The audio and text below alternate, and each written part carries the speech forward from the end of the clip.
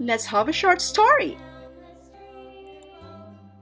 A girl is visiting her great aunt who has a big house and a large, friendly cat called Noodle. It will soon be 3 o'clock and the girl goes to wait by the cuckoo clock.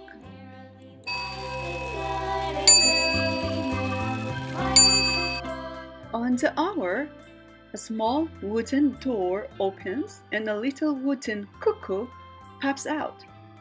Ooh, ooh, ooh, ooh, it cries.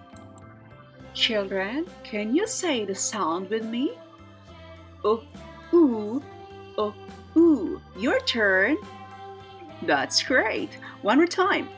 Ooh, ooh, ooh, ooh. And that is exactly the sound, okay? Let's learn the action.